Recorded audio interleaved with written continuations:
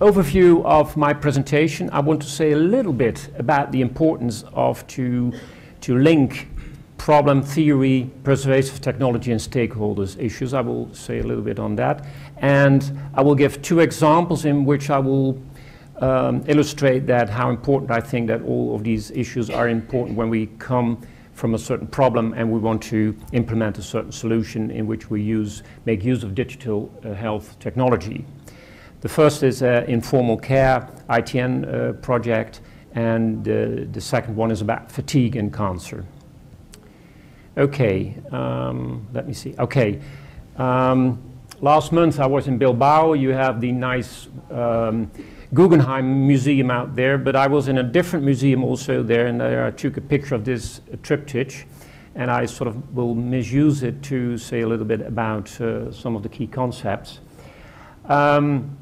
So I think if we see a certain problem in healthcare and we want to solve that, it's very important to make a good analysis, and in doing so, it's very much important, of course, to make use of already existing knowledge from science, but also to involve theory in it. I think that quite often people go from a certain problem, jumping to a conclusion, making a nice app or coming up with a guideline, but it's very important also to make a real good analysis by using theory. So that's one of the pillars.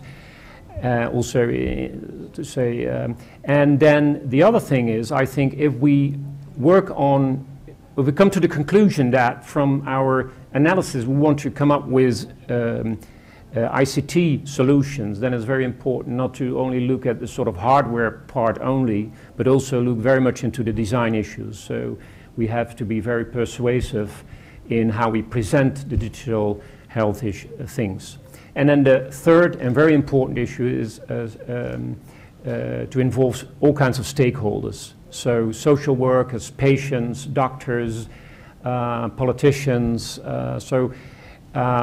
Because especially when we have a nice solution, and you were telling some stuff on that in Scotland as well, then how to implement that. And it's so important to involve all kinds of stakeholders to get to a good result. So about digital health, I think Donald also touched on that. We have to do with aging population. The healthcare costs are rising. Like in the Netherlands in the 60s, last century, we had 3 cents per euro we paid for healthcare, and now it's all around 14, 15 cents per euro. So it's rising and rising.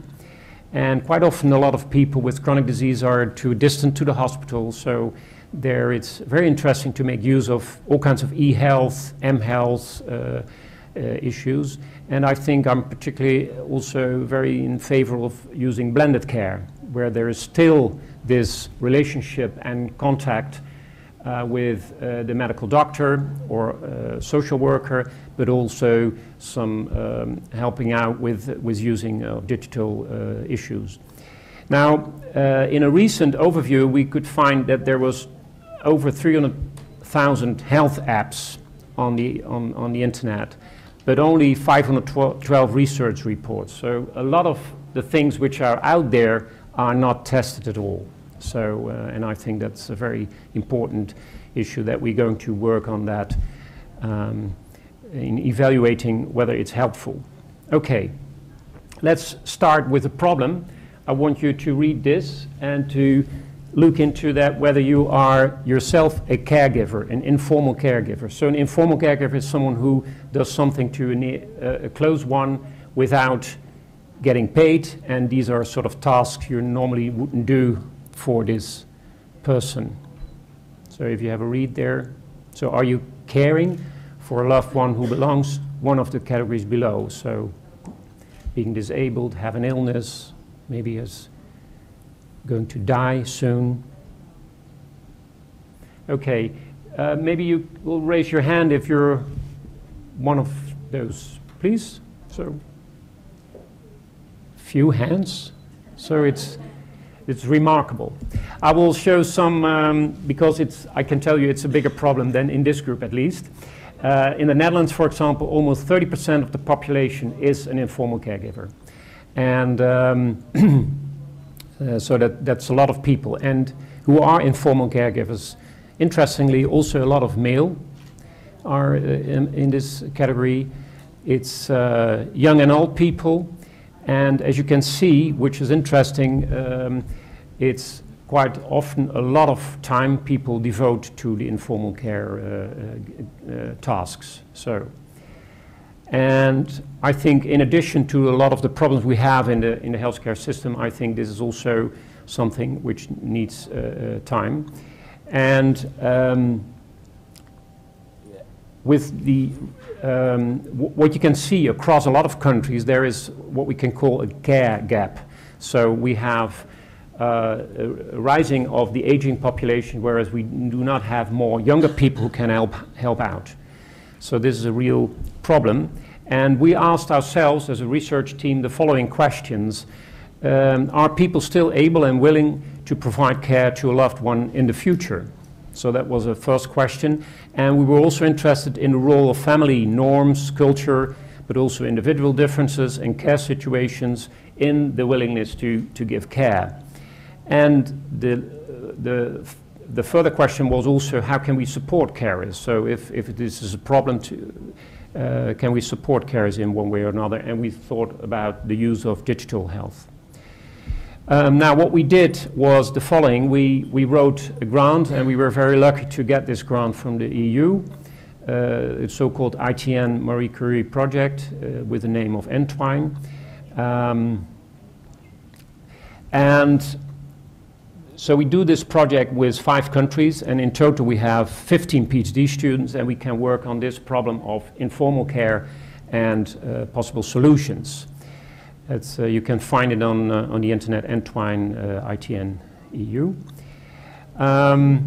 So when you get so much money, you first going to celebrate. So this is my the co-PI and me. The two of us are coordinating this project. But then the following day we had to start to work.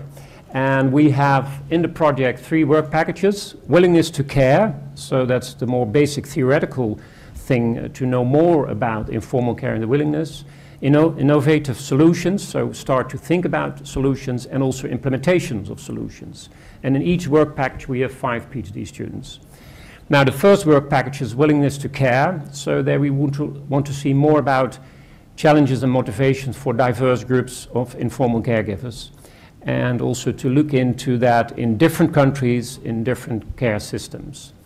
Now we have, so we're looking into also economic issues and all kinds of cross-cultural differences. But an example of one of the 5 PhD students in this group is in Groningen, Julia, and she's looking into the more caregiving care recipient diets. So in the patients together with the informal caregiver, quite often the partner. And to look into the dynamics in the system of the diet and to learn from that. And well, this is also integrated in a cohort study we're going to do across 10 countries to see where we can see cultural differences between countries and can learn from these differences, and helping out for starting innovations.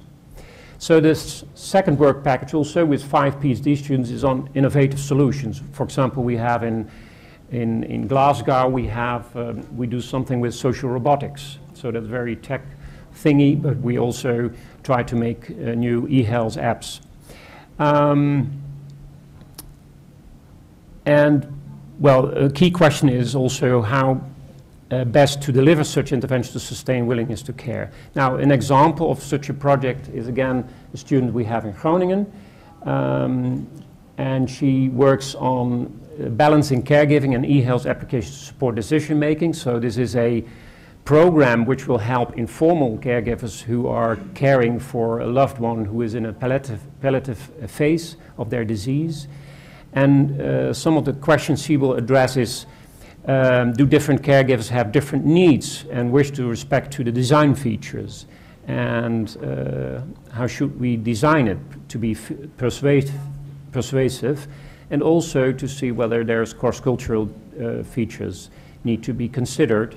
So And I think this is also timely, because if we find certain trends, then we can easily upscale to different countries, or we have to take into account the differences in the different countries.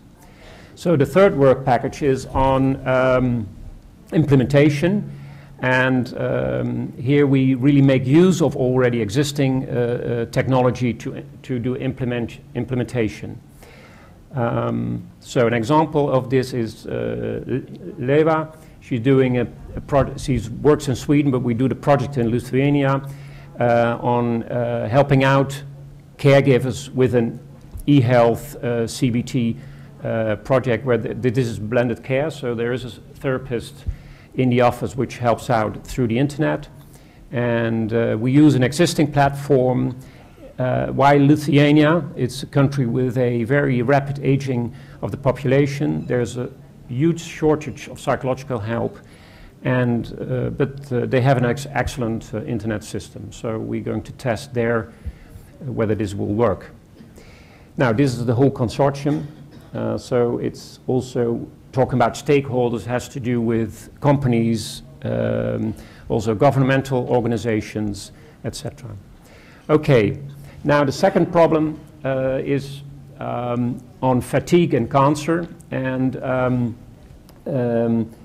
you may know that, or may not know that, cancer-related fatigue is a very huge problem, and even a bigger problem in patients with cancer in the aftermath after diagnosis and treatment than, for example, anxiety and depression. Now, so this is a very important side effect of the cancer and cancer treatment. And together with some other people, we thought, well, we might try with an e-health program to support people. There is, the options are limited to support people. I mean, and so they came up with the idea of an app based on face-to-face therapy. So it's really the entire app is a standalone app, so you don't have a therapist there. You can work with it yourself, and it is meant to lower the cancer-related fatigue, and it's, as I said, it's really based on face-to-face therapy principles of mindfulness and CBT. And we did an international study in 4 countries, and this is the this is the flow of the study, and the key things are that we had a lot of participants, and as you can see, with technology, about 75% downloaded the app. So even when they commit to a study and they get this app for nothing, still a lot of people even don't use it. So this is something with technology. The dropout is always an issue, and we should work on that. So we didn't find any differences between the 2 conditions at baseline, so that's nice, because then you can test the 2 groups. Females, most of the time it's females. That's also in face-to-face therapy. We see many more females than males quite often, and we did this in English-speaking countries. And it's interesting to see the 9.4% of people who receive professional help for fatigue. So there's a huge group who are experiencing problems and also get to above our cutoff for fatigue problems so that they could get into trial, who didn't receive any help. So I will quickly give some results. So you see that the control group goes down, but happy-go-lucky, we found that the intervention group was significantly better off on fatigue severity after 12 weeks, and we see that also with the interference on fatigue. Now, we were also interested, and we did this with an intention to treat model, but we were also interested whether if people would use the app, whether that would make a difference. Now, you see the control group here. You see here the people who got into the trial but didn't download the app, so they were not active in the program. Then we had a group who did download the app but didn't use it very much, or hardly. And then we had this group who had a sort of a medium use of the app throughout the trial, which do better. And then this was the group who made a lot of use of it. And we see that again with fatigue severity, but also with fatigue interference. So if you use the app, then you see quite a difference on these problems. So what's here? So we could conclude this, and we're almost done with writing up the main paper of this study.